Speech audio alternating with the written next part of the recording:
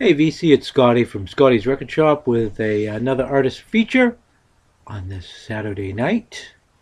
It's been kind of an interesting day. Got a new computer, not a laptop. I'm using my laptop, but a desktop, whatever you want to refer to it as. In a couple days ago, and spent the day just configuring it and all that fun stuff. But I thought I'd take some time off and show you some stuff. One group that grew up listening to, love them. Seen a lot of people make videos and come pretty close to having a pretty thorough collection of it. Mine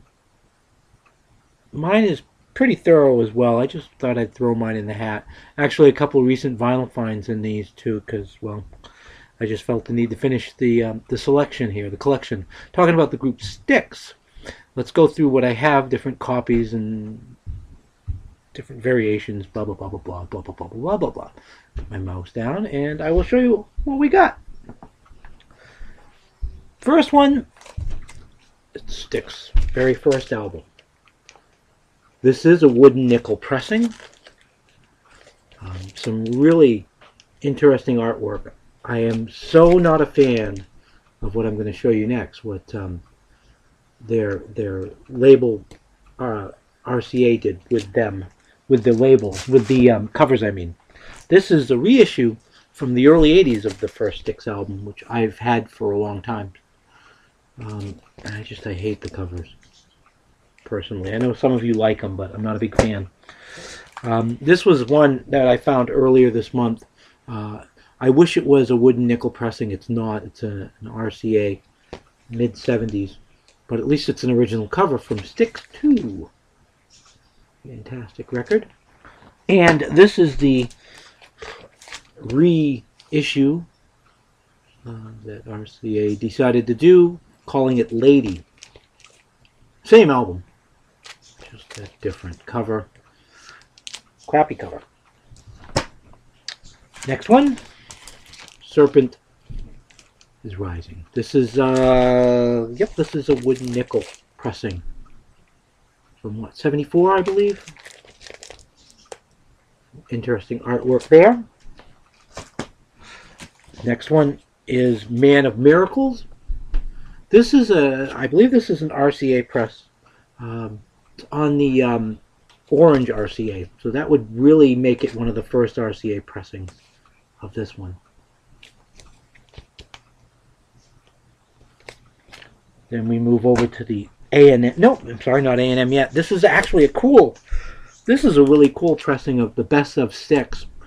This is actually a promotional copy of the album, and it is on wooden nickel, so doubly cool and making it really rare. Most of the time when you see this album, it's issued on RCA. It's an RCA, but this is a wooden nickel promo that I've had for quite some time.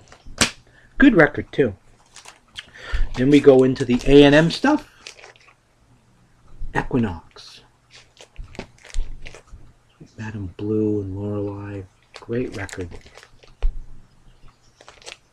And we go to Crystal Ball 1976. This is an original promo copy. You can see, maybe you can see the promo hole right there. Yeah, you can. Nice promo copy that I picked up in Boston back in the 80s at Nuggets. Speaking of promos, this is one I showed not too long ago. The promo pressing of The Grand Illusion with the poster and all the goodies.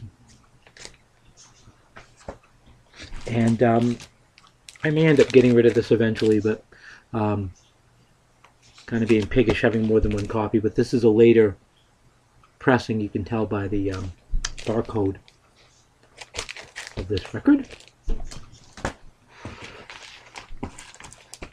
An American pressing of Pieces of 8. Love this album too. Grand Illusion and Pieces of 8 could like be just one album. So great. And they toured that way too. They toured with both those albums, doing the whole thing. A U.S. pressing. Now take a look at this, and I'll show you a Canadian press. If you can see on the Canadian press, it says STYX right here On the US press, it does not. And that's the same way on the UK press as well. And the other thing I wanted to show you about this Canadian press, this is a new find. I love this. It's in mint shape too. Get a load of this. I know some of you have shown this, but ooh, gold vinyl. On the UK pressing, it's actually clear vinyl. I opted for the gold. I don't know, I just liked it a little better. I had the chance to get either one. I went with it. Cornerstone. Yeah, this is an early 80 pressing. It's got the barcode. But pretty good record.